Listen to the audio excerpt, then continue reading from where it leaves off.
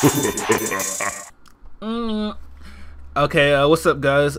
This is the final body bag of Body Bag Week. But first and foremost, I need to give a shout out to Molvone19. He has a new account called Design Arts, and I'm giving him a shout out because he made my banner on my Shofu TV channel, which is now partnered. If you guys didn't know.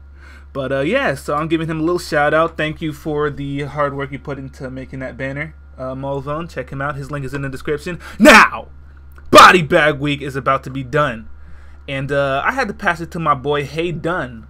I tried to rhyme there, but it didn't really work out.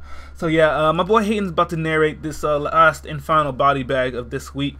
So yeah, enjoy, or else I'll kill you. Oh, and I'm the one actually playing. This is my battle I sent to him, so it's me smashing this nigga. Bye. Espeon ain't playing no games. Let me just tell you all that before the video starts. What's up? This is Body Bag Week, motherfuckers, and I am Hayden. Doing the guest commentary here. We got Shofu battling a guy. He's leading off with a ninjask, so that kind of tells you, whoa, hey, I wonder what's happening here. It's kind of no surprise that it's gonna be some epic fucking sweep. But yeah, so pretty much what this thing aims to do is just protect itself and get speed boost behind the substitute so he can baton pass into later shit. Really, Ninjask is just kind of that's just the kind of guy Ninjask is, and knowing Shofu, of course, he abuses that kind of shit. So. So the substitute is still being made. I don't even know who Shofu's battling. He's got a Japanese Azumarill over there. We're like, bro, I don't even know what you're talking about. You're speaking Chinese or some shit. So, I mean, I'm just gonna have to proceed to kill you with my Ninjask here, I guess you could say. But Aquajet is taking out the substitute, so I'm pretty, yeah. Alright, so your baton passes out of here, goes into that big Vape. Vaporeon is about to fuck up some Jirachi butthole in a minute here, but he goes for the substitute. Like, substitute is like the most spammed move in this whole entire game, I swear to God. If I see one more substitute, I'm gonna punch a baby in the freaking forehead. So this guy U-turns out of here. I don't know what the hell he's even doing. By now, he's probably like, you know, I got myself into a situation with Shofu, and he has a bunch of stat boosts on his Pokemon. I should either turn off my DS or run, but this guy finds the courage in him. He finds the courage inside of him to stay here and take this shit. So more substitutes are going on by that big Vape, and Drew Kane's over here playing with swords. Like, what do you think that's even gonna do, man? I got acid armor, bitch. +2 defense. What you know about +2 defense? And plus, why would you use Drain? This guy, okay, this dude used Drain Punch on a substituted Vaporeon. Okay, how about maybe a Grass type move, because that's kind of super effective. But now Shofu goes into yo dumbass, and that's kind of correct because this guy is pretty much a dumbass. So, I mean, that was kind of a right on there nickname. He probably just switched into Zapdos simply because he wanted to call this guy a dumbass. I'm telling you. Some more substitutes are going on, and stat boost and Rock Slide. This dude has a weird Sceptile. I don't know what the hell. Drain Punch on a Sceptile, I guess. I mean, life, or maybe if it was like Life Orbed and like Swords Dance or something, that might be effective somehow. But you know, I'm just not seeing it. Now Shofu's got this Onion Head guy out here going for the Calm Mines and shit.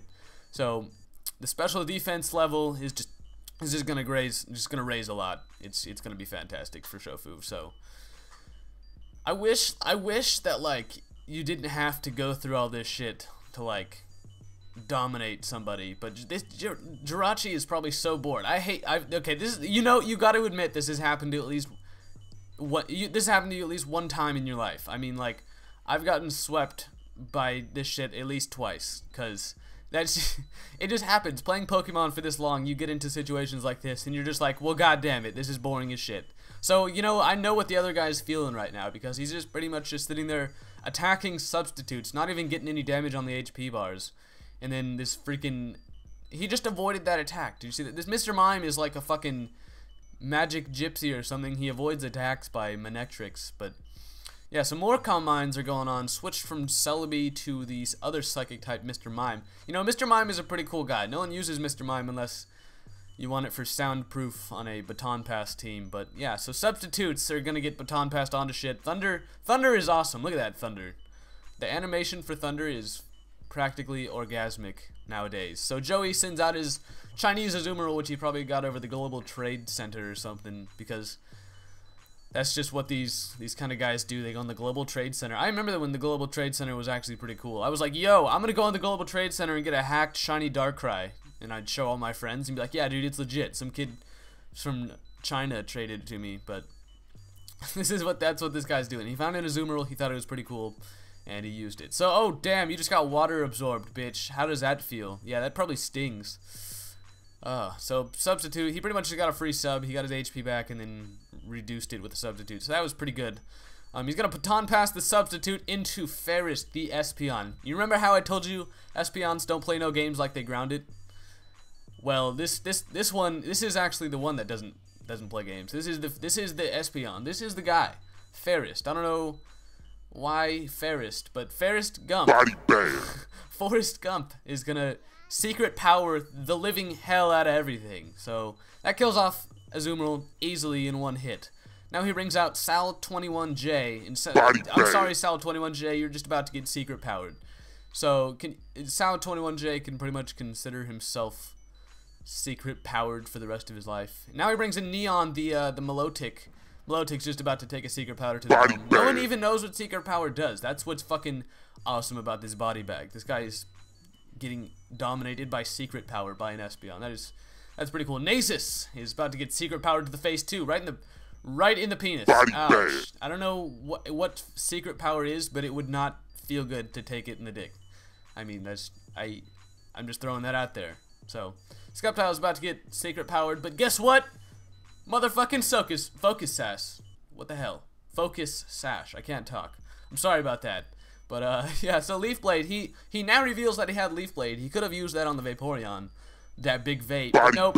And his last Pokemon is Manectric, and he's just about to take a secret power to the freaking forehead and die. So, this guy has been body bagged by your boy Shofu. And Hayden, that's me. I'm Hayden, actually. If you didn't notice, I wasn't the one actually playing, it was Shofu. I'm Hayden, though. So, I mean, nice to meet you guys.